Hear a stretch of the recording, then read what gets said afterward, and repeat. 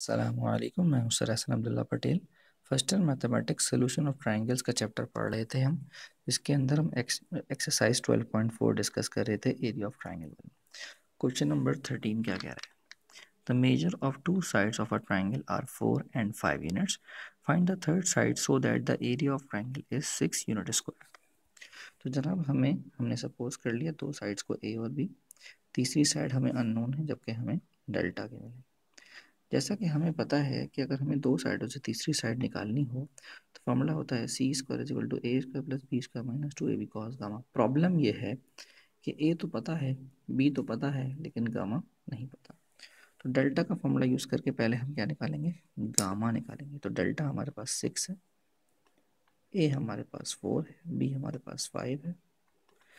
तो ये हो जाएगा 12/20 is equal to sign gamma. Cancel out करेंगे तो ये हो जाएगा साइन इनवर्स 0.6, क्योंकि 2 6 और 2 10।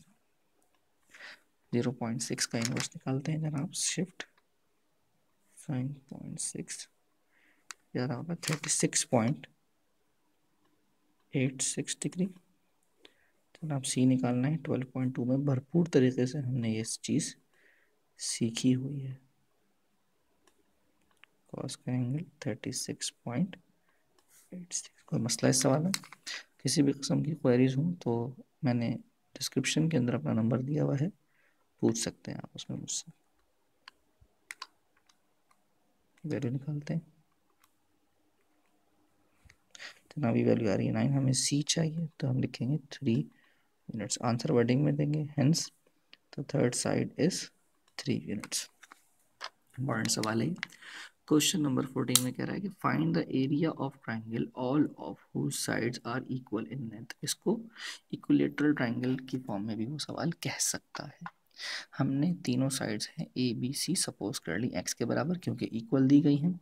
जब तीन साइड्स होती हैं तो एरिया का फॉर्मूला होता है under root S S minus A S minus B S minus सी। तो एज वी ऑल नो कि ए भी एक्स है, बी भी एक्स है और सी भी एक्स है। तो S minus A S minus B S minus C actually S minus x है और 3 दफ़ा लिखा हुआ है, तो मैंने क्या कर दिया उसका क्यूब।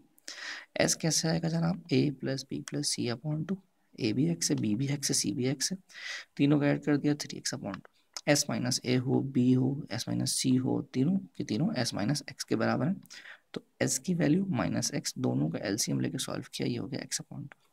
जनाब अब मैं सिर्फ और सिर्फ एक्स की एस की वैल्यू पुट करूँगा 3x अपॉन टू, और इसकी वैल्यू है एक्स अपॉन टू का होल क्यूब, क्यूब लगा हुआ है। जब उसका क्यूब होगा तो ये हो जाएगा एक्स क्यूब अपॉन 8। दोनों जनाब मल्टीप्लाई हो रहे हैं, पावर 4 हो जाएगी। जितना रूट से बाहर आएगा उसको बाहर निकाल लेंगे, जो नहीं आएगा उसको नहीं निकालेंगे। We have derived the formula for an equilateral triangle that is all sides are equal.